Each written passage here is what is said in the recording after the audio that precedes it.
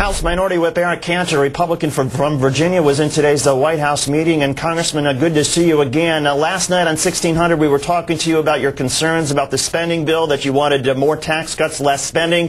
When you presented that plan to the president today, what was his reaction?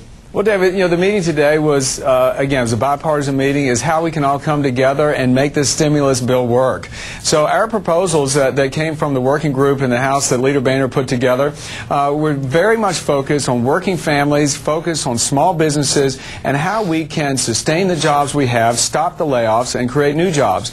I think the President was receptive to the concept. Obviously, there's some philosophical differences.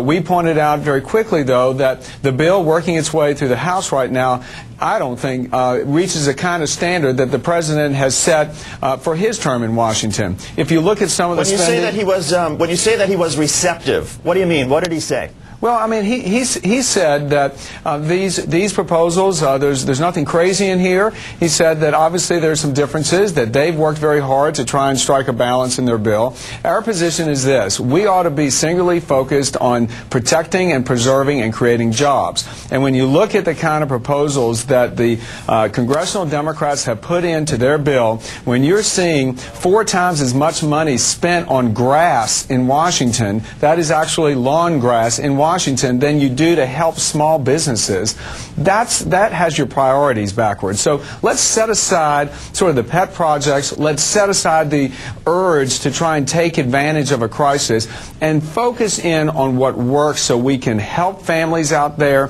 and we can focus in on small businesses, entrepreneurs, and the self-employed that create jobs.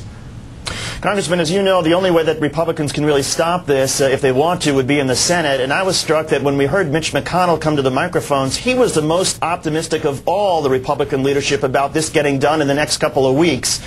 Is Senator McConnell in line with your views, and what did you make of his remarks?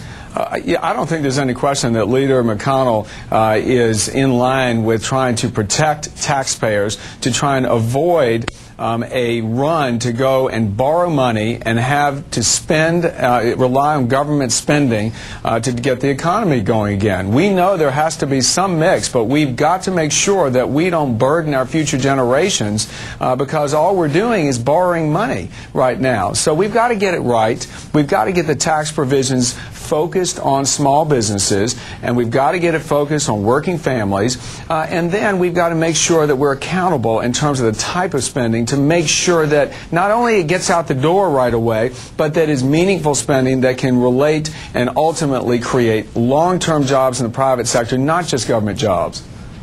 Congressman Eric Cantor, Republican from Virginia. Congressman, thanks for joining us. Dave, thank you.